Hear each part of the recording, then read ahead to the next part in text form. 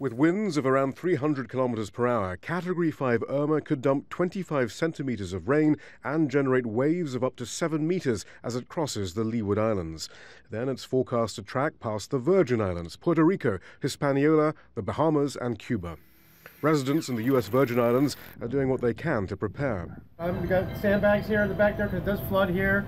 Batten down the hatches, put everything away, get everything in the freezers that possibly can. I mean, that's about all you can do. And pray for the best. It doesn't look too good, though. Puerto Rico's governor is warning the storm could be catastrophic. Tourists are stranded as flights are cancelled.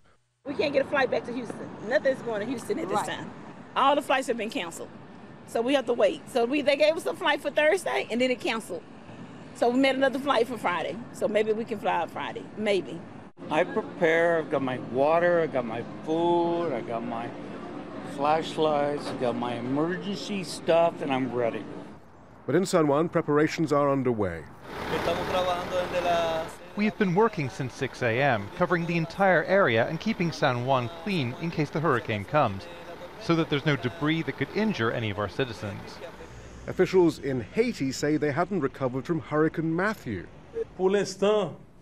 We have 793 temporary shelters in 7 departments, but there are 3 other departments, Grand Anse, Nipe, and the South, affected by Hurricane Matthew, where many of the temporary shelters were destroyed. Certainly some are under repair. In the coming days, we will be able to specify how many temporary shelters are available.